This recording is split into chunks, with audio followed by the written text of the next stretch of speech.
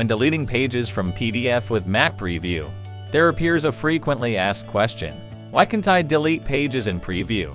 This can be caused by following situations. First, the thumbnails are not displayed. The thumbnails are displayed for users to select the pages you want to delete. If you cannot select, you won't be allowed to delete. If no thumbnail is displayed, go to View, Thumbnails. Then you will find the thumbnails are listed on the left sidebar. Now you can select thumbnails of pages, and the delete function is activated. Second, not clicking on the thumbnails before deleting.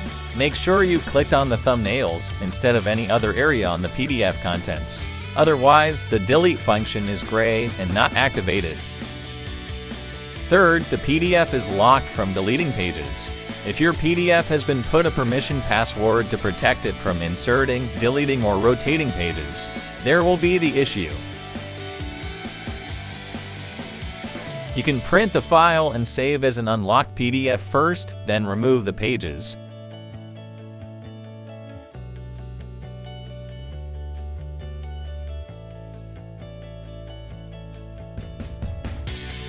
Fourth, Preview runs into a problem. If you have tried above 3 methods, but still failed to delete PDF pages in Mac Preview, you will need to check if your preview is updated to the latest version.